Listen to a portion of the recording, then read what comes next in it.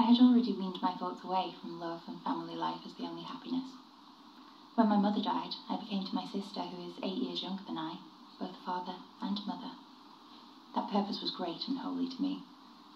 I never thought of anything else. Only in the early 20s, between 22 and 25, a longing for something else came to me. Not that my sister became a burden to me, God forbid, but I wanted something more. A full life, happiness and love. At that time I used to cry very much and wet my pillow with my tears.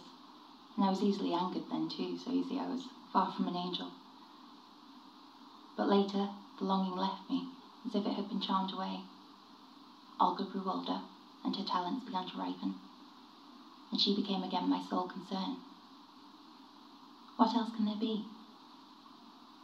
Of course, when my sister went to Petrograd, I was left all alone. That old longing reawoke in my bosom. But I told myself that one of my years had no right to expect happiness and love. So I determined to tear out, to uproot from my heart every longing. I tried to convince myself that my goal in life had already been attained, that I had placed this helpless child securely upon her feet. Yes, I loved him all the time, but I fought my feelings. Life had taught me to repress and to restrain my desires. I argued, he is too far above me, and I am too worn out for him. And furthermore, I tried to convince myself that his daily visits here were accidental, that they were not intended for me at all, but for his friend and nephew Heinz, who happens to board with me. Well, you see how it is.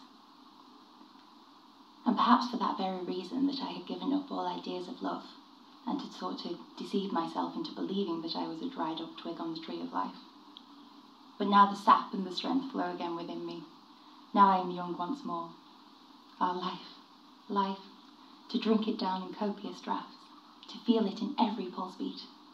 Our Lizzie, play me a triumphal march, a song of joy, of jubilation,